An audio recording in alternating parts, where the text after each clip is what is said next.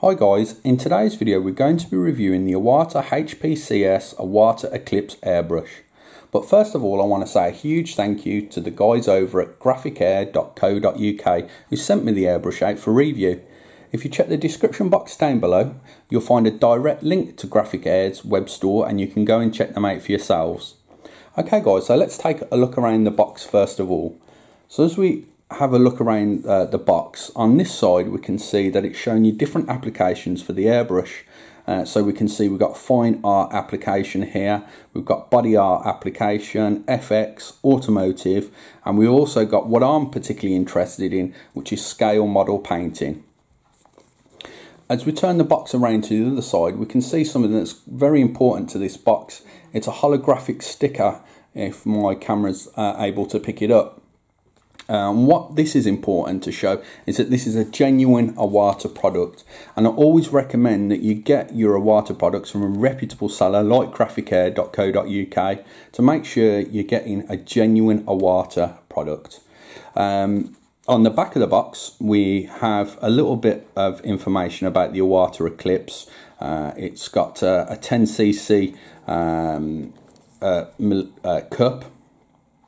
It's got a 0.35mm needle nozzle set, and then it says on point A it's a gravity feed dual action airbrush.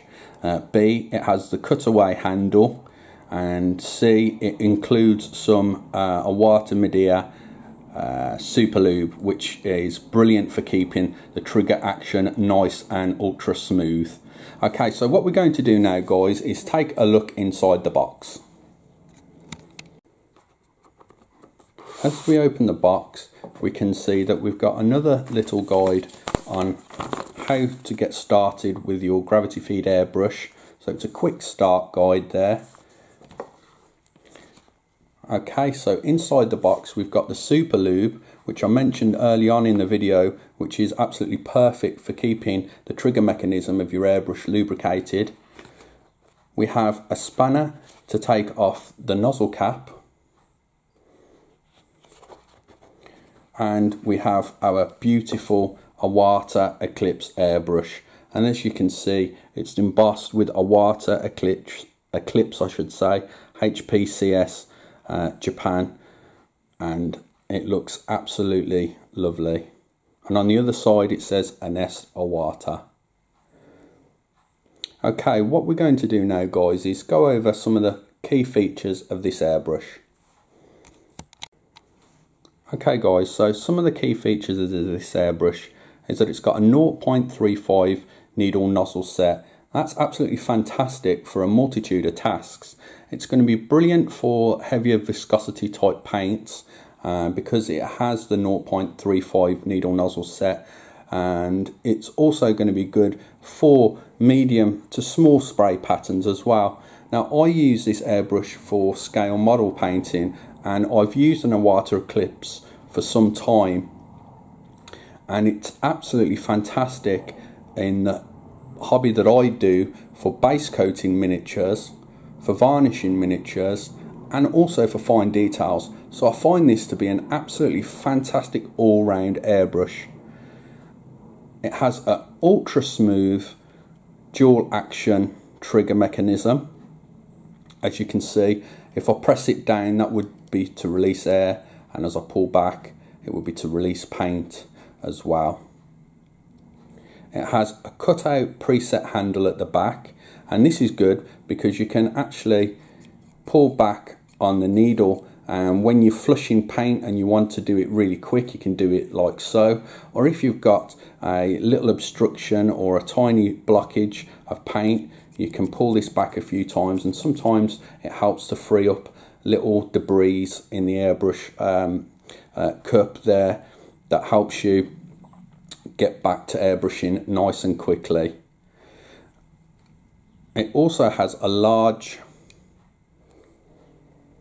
airbrush cup, and I just take the lid off, and these lids fit absolutely perfect, really tight. What you'll find on cheap unbranded airbrushes is that the lids just don't sit on quite right, whereas with a quality airbrush like Iwata they sit and fit on absolutely perfect. What we're going to do now, guys, is just take the airbrush apart a little and talk to you a little bit about that as well. I'm going to show you another great feature of this airbrush. As I actually take off the nozzle,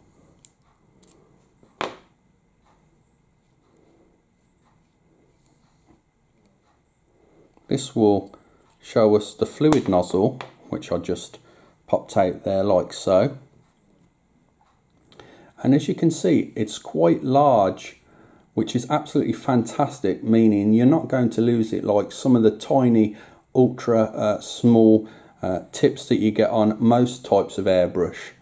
Also, it gives great cleaning ability at the head of the airbrush there, so we can easily get some pipe cleaners down there and clean out the head of the airbrush.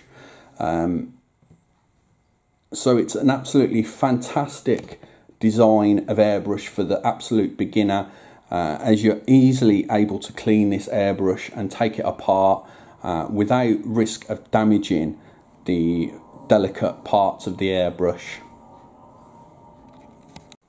Now I'm going to hook the airbrush up to a compressor, and we're going to do some little spray tests just to see what type of patterns we can get out of this airbrush. Okay, I've placed some paint in the airbrush cup. I've been using Games Workshop paints, and I thinned them just with some regular water. And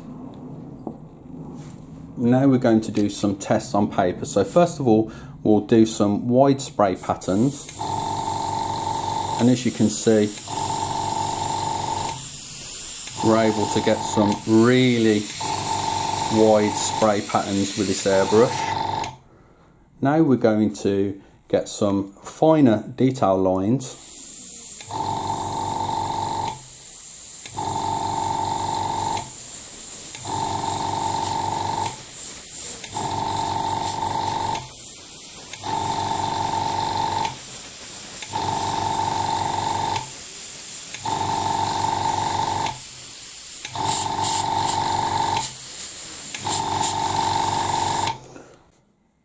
Okay guys, so we've just done a spray test on some paper to see what the airbrush can perform like, and we've seen that it's brilliant at spraying medium to large spray patterns, and also we can get some nice fine detail lines down as well there.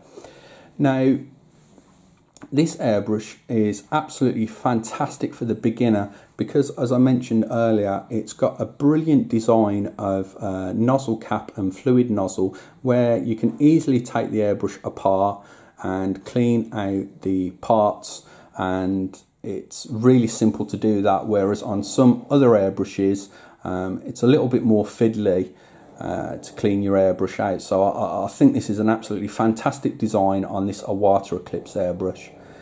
Also guys, I use this airbrush for scale model painting. Now I use it for a multitude of tasks, and that can go from base coating a miniature, varnishing a miniature, which takes higher viscosity type of paints because it's got a 0.35 needle nozzle, so it is able to spray slightly heavier paints than some of the smaller needle nozzle sets. But as you can see, I'm still able to get fairly fine details down with this airbrush, and that would be for painting lenses and lights and highlighting effects and pre-shading effects on vehicles. So I think this is a wonderful all-round airbrush. It's precision engineered quality from Iwata, and I highly recommend this airbrush guys, as I've owned an Iwata Eclipse for 2 years and I still love it and still use it to this day. Now if you want to find out more about the Iwata Eclipse airbrush, please check the description box down below and you'll find that direct link to graphicair.co.uk, and you can find out more information about this wonderful airbrush. Also guys, I'd really like it if you placed a comment in the comments field down below and let others know how good Iwata products are. And lastly, thank you for watching guys, and I'll catch you in the next video.